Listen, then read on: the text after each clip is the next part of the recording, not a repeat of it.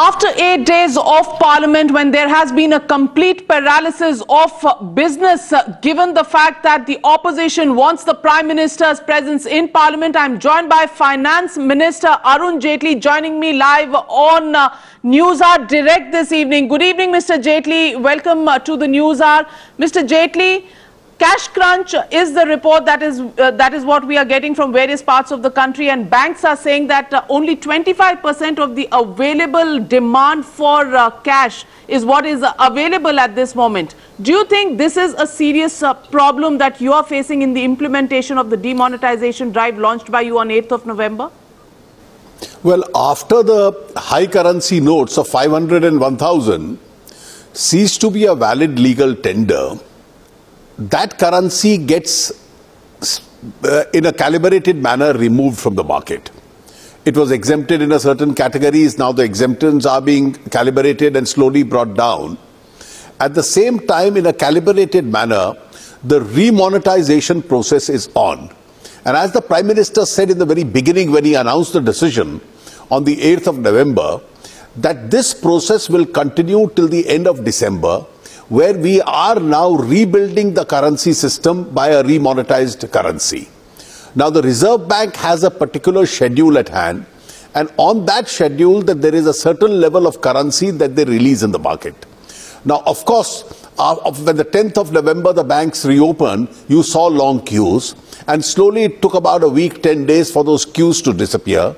The government and the Reserve Bank have been reacting to the market realities on almost a daily basis. And that's why we take certain decisions at what to continue and what not to continue. I think the problem is slowly sorting itself out. Today we are on the 25th of November. You've had about 15 or 16 days after the decision was being implemented. And on each working bank day through the banking system, you have a remonetization process which is on.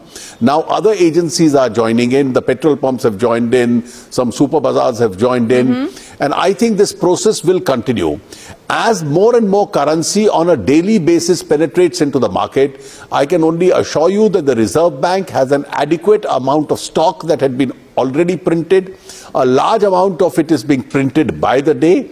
And now gradually more and more 500 rupee notes will also be offloaded into the market through the banking system.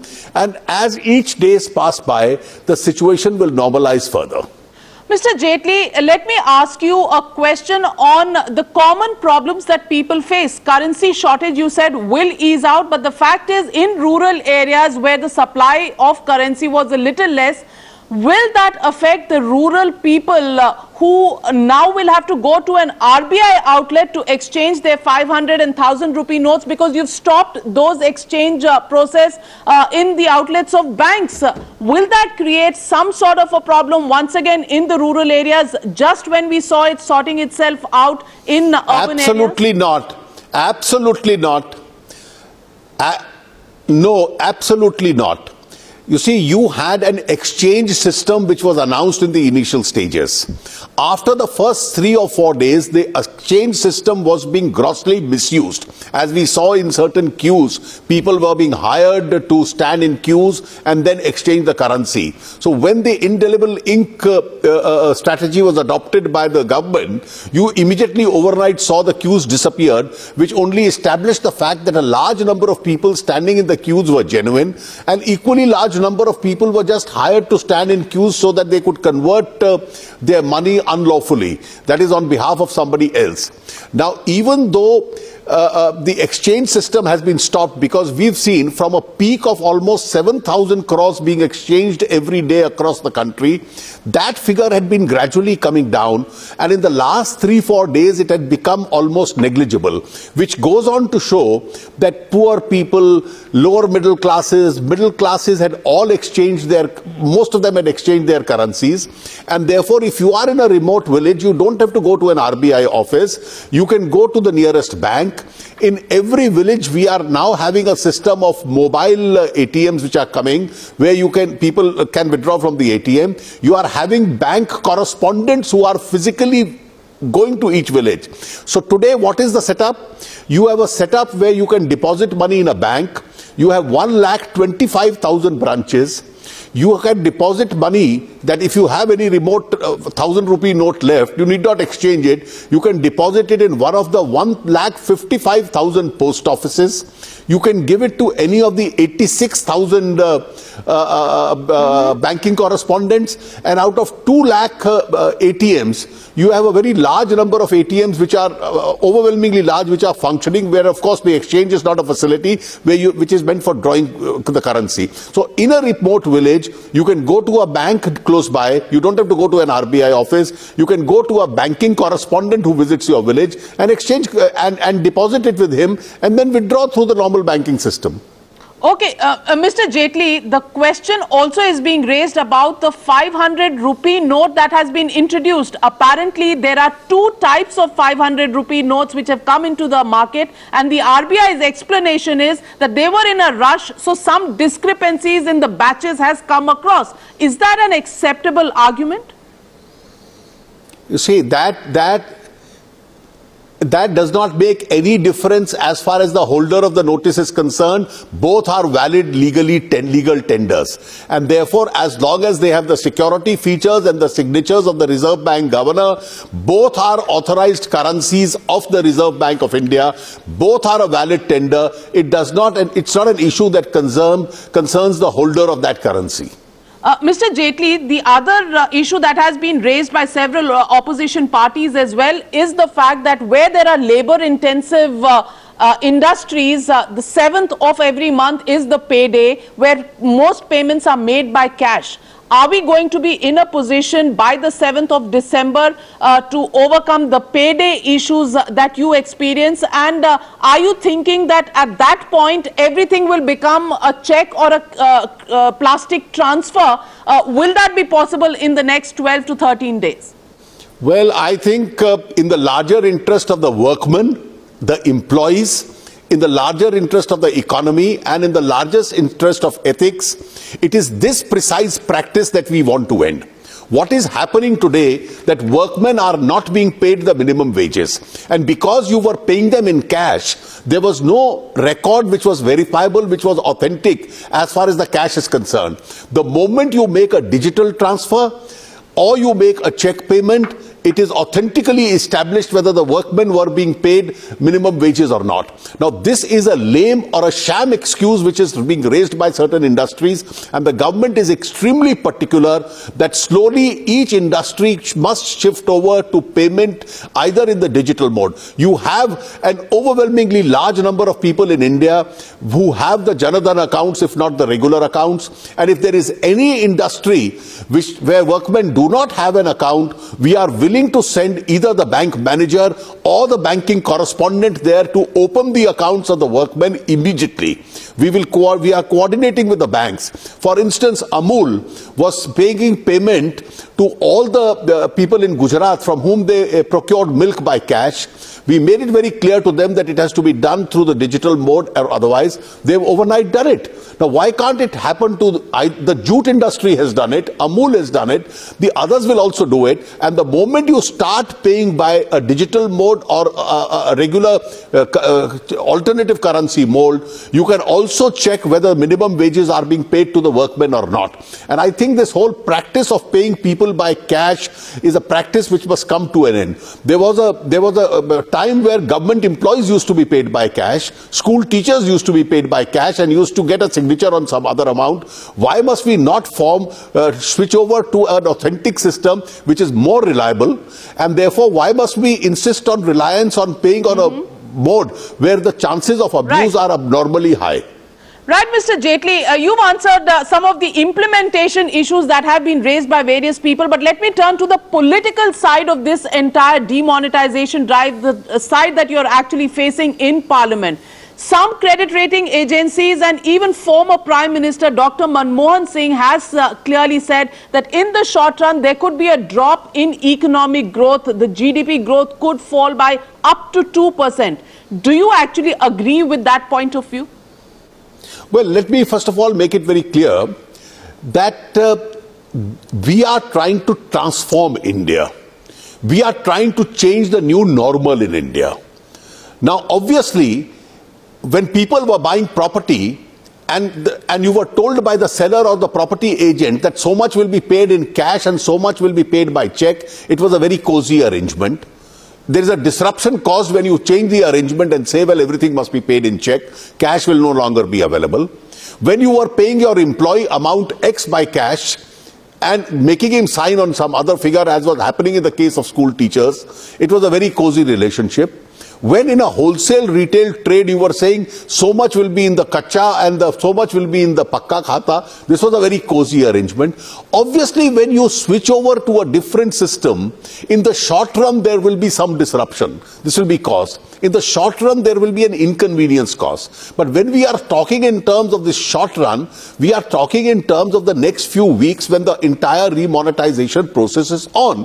The moment the remonetization process is completed, that is the alternate currency replacement takes place, you will have a much bigger GDP, you will have a cleaner GDP, you will have more reasonable interest rates, you will have a better lending as far as banks are concerned, a cheaper lending as far as banks are concerned, you will have a higher taxation collection. Now, merely because there is a short-term inconvenience which I deeply regret, that doesn't mean that you can never change or grow. Dr. Manmohan Singh rightly mentioned yesterday that in the long run we'll be all dead. Yes, of course we'll be all dead. But when we get an opportunity to be in government, are we only to think about our own generation? The country will live on even when we are all dead. And therefore, what is the legacy for that country which we are going to leave behind? 2004 to 2014, they didn't want to take any decisions. And therefore, they had a terrible legacy that they left behind. But the present Prime Minister doesn't want to leave behind a legacy of a do-nothing approach or a policy paralysis. He's taken a very courageous decision in which he wants to transform India. And even in the long run, as I said, quoting from what Dr. Manmohan Singh said, if in the long run we are all dead, the country will live on. And are we going to leave behind a better country? Or are we going to leave behind the status quo, which was the Indian normal, so much in cash and so much in check? Of course, that's a status quo which the present Prime Minister has sought to reject. But Mr. Arun Jaitley, staying with what former Prime Minister Dr. Manmohan Singh said, he also said that this is organized loot, legalized plunder and a monumental management failure. Strong words coming in from the former Prime Minister, something that he has not done too much in the past. Well, let me tell you, I would contest each one of them. And I would contest each one of them because when the 2G scandal took place, the Congress leaders did not find it an organized loot and plunder. When the Commonwealth scandal and the coal blocks were auctioned and given to their own favorites, and we saw crony capitalism at its worst, that was organized loot and plunder. What are we trying to do? We are trying to transform India's economy where there is a premium on honesty, where the normal status quo of corruption, of dubious political funding, of bribery, of monies being used in terrorism, we switch over from a system which promotes it into a more ethical system which many developed economies in the world have followed. When we are trying to transform into that system, the transformation to a more honest system is being called the loot. And the kind of regime we saw between 2004 and 2014 is being called the Indian normal. I think this is a hypothesis I completely reject. As far as management is concerned, let me tell you, it was a very courageous decision to take. You had to have in advance a substantial amount of currency which was printed. You had to have the decision kept in absolute secrecy. You had to be in readiness with a 24-hour break to be able to implement this decision through the banking system and various other post offices and other channels. And therefore, you have over a matter of a few weeks attempted to replace the currency in what is probably the largest ever currency replacement exercise in the world. And you've done it so far significantly with some inconvenience, but without a social unrest. As far as the rural sector is concerned, let me tell you, the Rabi sowing is on, and the Rabi sowing figures this year are better than last year. and therefore the rural sector also in due course will have a substantial amount of resources which are available to them, and that's what the government has organized, and therefore we need not have any worry on that count. Mr. Jaitley, the leader of opposition Ghulam Nabi Azad and also BSP chief Mayawati today took objection to the Prime Minister speaking outside Parliament and even alluding to the fact that the entire opposition had really been supporting black money or had something to do with black money, and they've asked for the apology of the Prime Minister on this. Do you think this is a valid demand coming in from the opposition who's been demanding the presence of the Prime Minister in the Parliament? I think you see, the opposition, with utmost respect to them, are looking for excuses. They started the debate on day one. We agreed to participate in the debate. We welcomed the debate. At night, they changed strategy and said, we won't allow a debate till the Prime Minister participates in the debate. Yesterday, I made it clear that, all right, the Prime Minister will also participate in the debate. And then they said, oh, why is he not present at this particular time and he's present at this time? Now, are these grounds on which you want to defer the parliamentary functioning? I think the opposition on Monday has organized an Akrosh Divas. The people are happy, the government is busy implementing, and the opposition is living with some kind of a manufactured and a put-on Akrosh, and therefore they want Akrosh to be over and then probably continue the debate. If that's the reality, so be it. Yesterday I had made it clear the very moment that we can start the debate, and I had expressed an apprehension that I had a fear that they don't want the parliament to continue, and my apprehensions have been proved right. Now, you can make worst charges against the government. Now, the government, to respond, must apologize if it responds to you. This is, in the game of politics, you are entitled to use any kind of phraseology that you want. You can jump into the well and raise slogans against the Prime Minister, but we are gagged from raising slogans in support. This can't be the rule of politics in India. Mr. Jaitley, Rahul Gandhi says the Prime Minister should sit through every debate, every speaker who's participating in the Lok Sabha and the Rajya Sabha, and he says, through that debate, there could be a consensus, and that's something that you demanded when you were leader of opposition in the Rajya Sabha before 2014. You actually demanded the then Prime Minister's presence to reply on the Colgate scam issue. And you said disruption of parliament is legitimate process of expression in a democracy. Is the shoe pinching when it's on your foot? Of course. No, of course. You see, we did demand that the Prime Minister must participate in a debate. The opposition is entitled to demand that, and we've responded to that by saying, yes, the Prime Minister will demand. It's never been our demand that if there is a 15-hour debate going on, the Prime Minister must be simultaneously present for 15 hours in both houses of Parliament, continue to meet foreign governments, continue to tour the country because of his engagements. The country is a very vast country. The Prime Minister is the head of the country. He has hundreds and hundreds of obligations, and therefore the Prime Minister is entitled to participate in a debate, sit in the house for a reasonable amount of time, but Prime Ministers don't sit for the entire 15 hours in both houses of Parliament because they have other functions to discharge. And as far as Mr. Rahul Gandhi is concerned, I would ask him to check his own track record as far as parliamentary attendance and the amount of time that he has spent in Parliament before making a comment of this kind. Mr. Jaitley, the other question also raised by the opposition is the fact that the RBI Governor Urjit Patel hasn't spoken. And it is in fact his signature that you see on 2,000 rupee notes. If this exercise was going on for 6 to 8 months, why is the earlier RBI Governor's signature not on the 2,000 rupee notes?